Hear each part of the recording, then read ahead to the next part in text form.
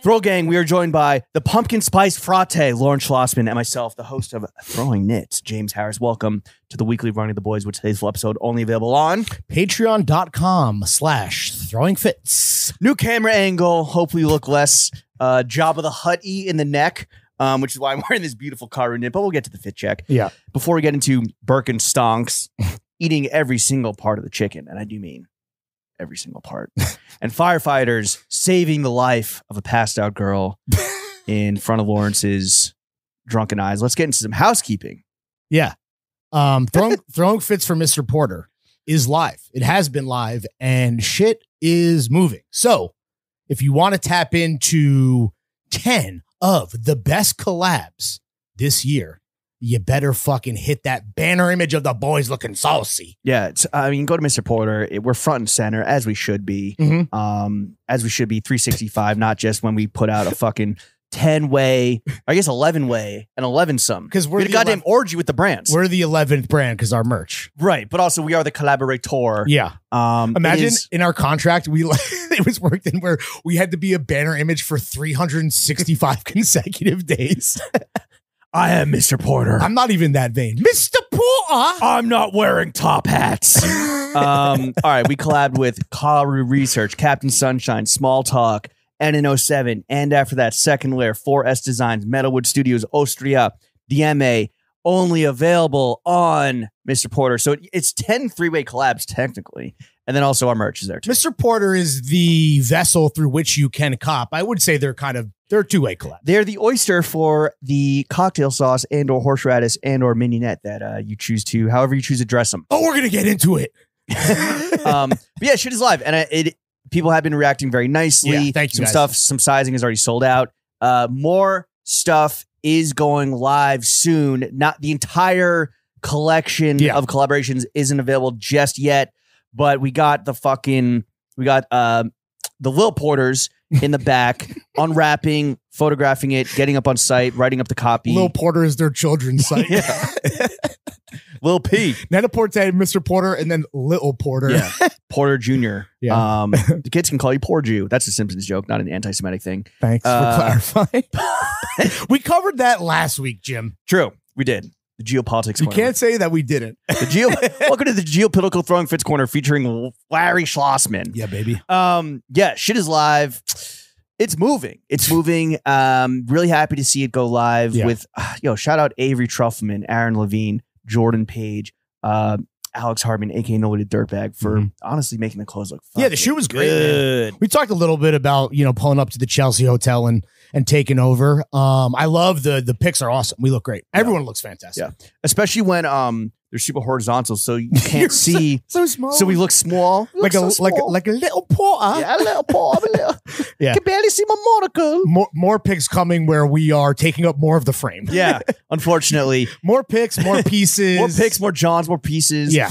Yeah, it was a good time. So that's live. And shout out to everyone that's like reached out and said really nice things. Yeah, thank you guys. The response has been awesome, dude. It's always a little like, I don't know what your coping mechanism is. You get nervous. Which one?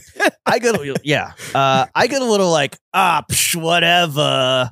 Fucking blase bimmy over here. You become nonchalant. I get a little blase, but whatever. Like, who cares? Or like, is it like it's in God's hands now? Kind of, yeah. It's like, we can't control it, right? I mean, and that's just, that's just like my like nihilistic, I get it, and yet zen at the same time. Yeah, I think that's a normal reaction that an adult would have to zen zimmy to stressful moments. Who got the keys to the bimmy?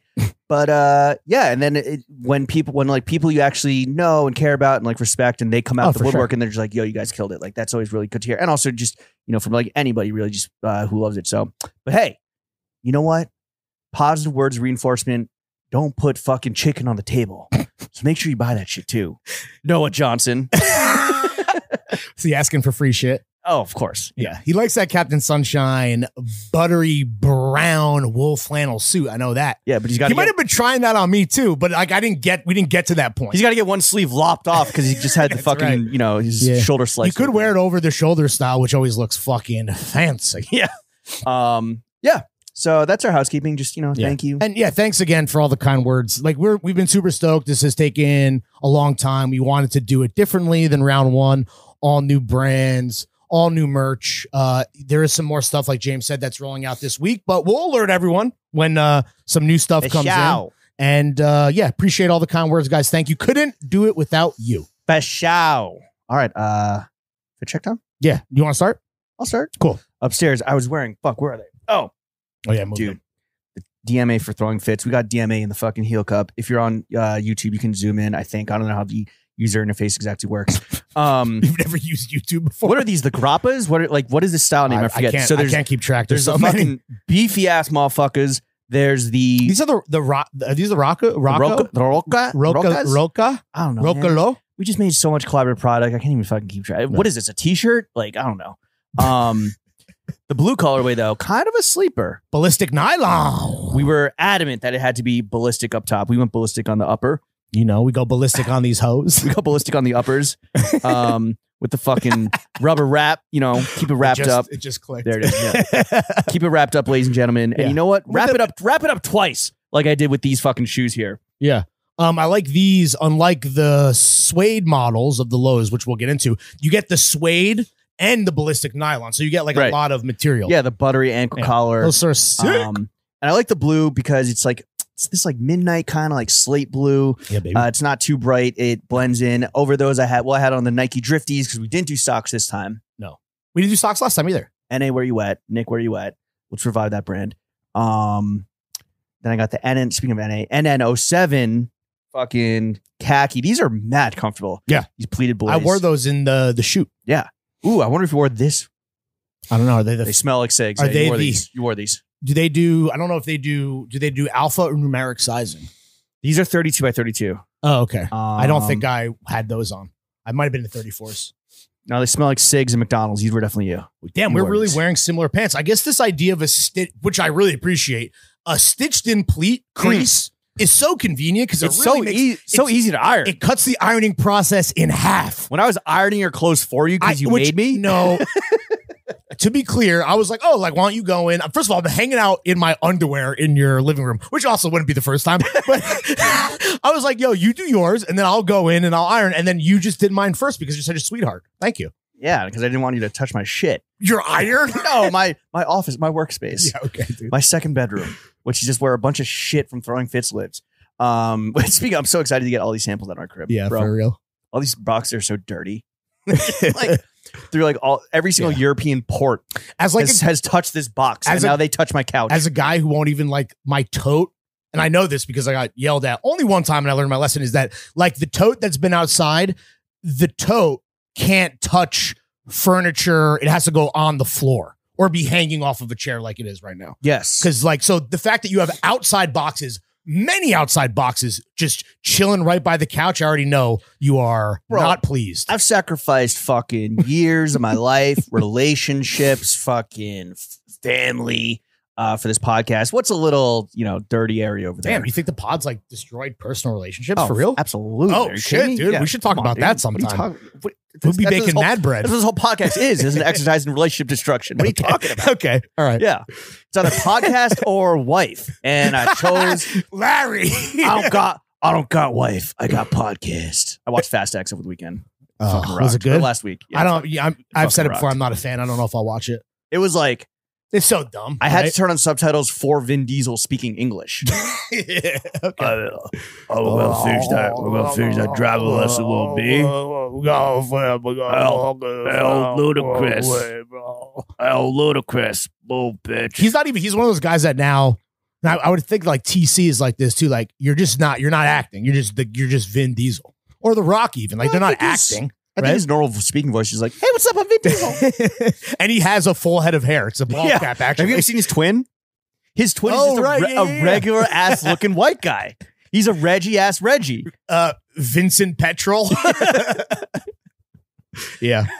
Vinny Pets. But yeah, the NN07 fucking slackerinos on the dick and balls. Mm-hmm. Underneath, I got this Austria. The Austria stuff is dropping soon.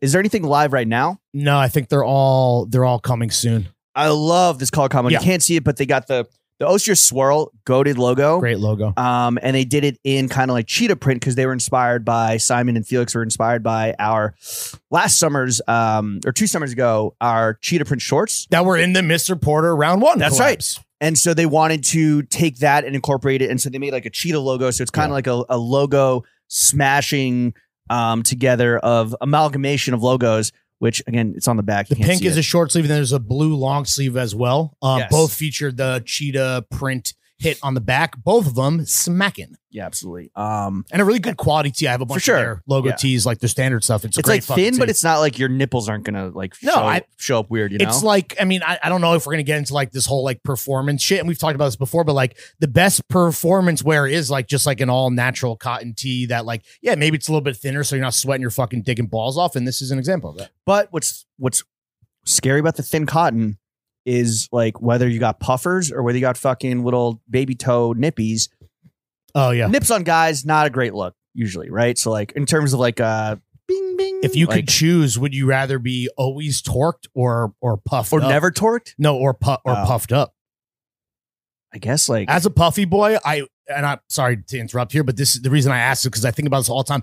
If I could make a wish and be fully torqued 6 to midnight all the time, I take it every time. Is that your most shameful or not self-conscious?